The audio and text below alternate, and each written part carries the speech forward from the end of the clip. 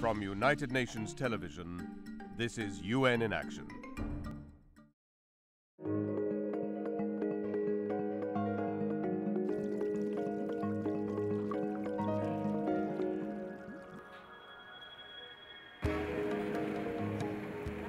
Increasing CO2 emissions are not just polluting the atmosphere. The oceans, which absorb around a quarter of these emissions, are suffering too.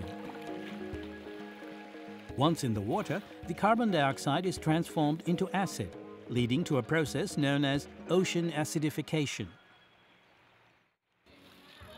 This is not just threatening the existence of some marine species, but also the communities who depend on fishing and seafood for their income and diet. At the International Atomic Energy Agency, or IAEA's environmental laboratories in Monaco, a team of scientists is studying the impact, says head of the Radio-Ecological Lab, Michel Warnell.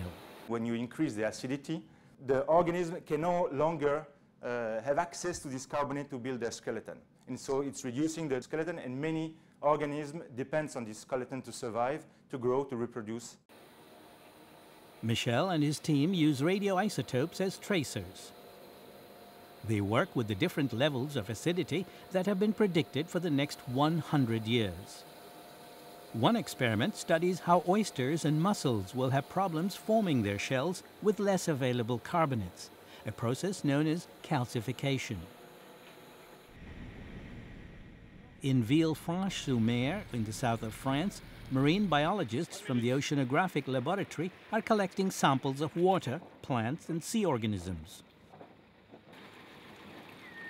Under the supervision of Professor Jean-Pierre Gattuso, the center has been monitoring the effects of acidity since 2006.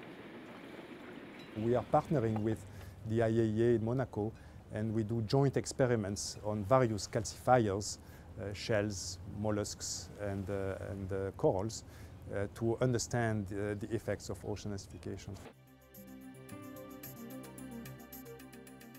The IAEA and its partners are trying to discover which species are more vulnerable or resistant to ocean acidification, so that countries can use this knowledge to adapt to the conditions in a more acidic ocean.